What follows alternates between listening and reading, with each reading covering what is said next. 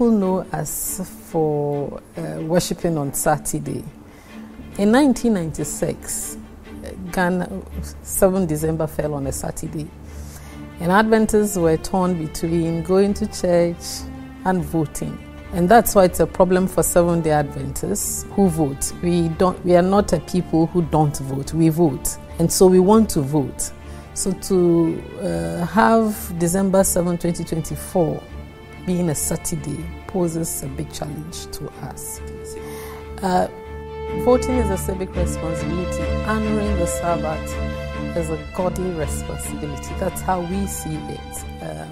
As enshrined in the 10 Commandments, he says you have 6 days to do all your work, but you have to rest on the Sabbath day.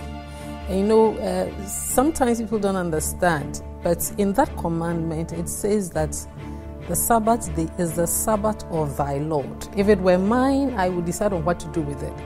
But it's God's, and he says on this day, don't do this or do this. So that's where the conflict comes up. We followed that up subsequently by writing to the Electoral Commission in February last year, indicating or making a proposal for a change.